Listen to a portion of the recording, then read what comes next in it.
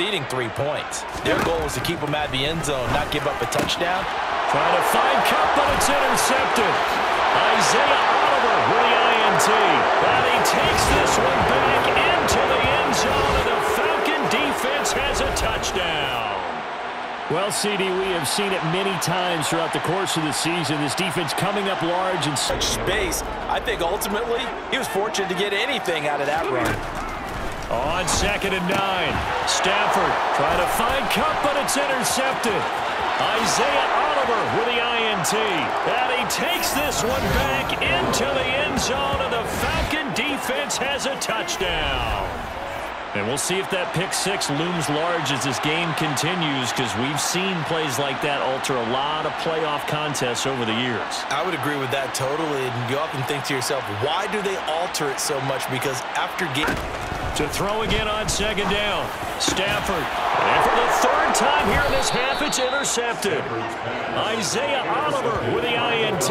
And the Falcons will have solid field position here as they take over at the 45-yard line. Well, this is just crazy. He's got 3 interceptions, Charles, and we haven't even departed the first half of this ballgame. I think if you're looking at the stats right now, you're saying, all right, who's the they made right there?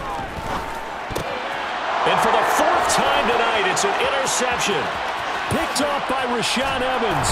And he takes this one back into the end zone, and the Falcon defense has a touchdown. An excellent play there, CD, on the pick six. And I think were they a nickel? Did they have an extra DB out there? Yeah, Brandon, I think they were in standard nickel, not the Buffalo, as teams like to call it, meaning 3 safeties for big nickels. He's handing out picks. Like the people just leave the candy out at Halloween and you take what you want. And it'll be intercepted.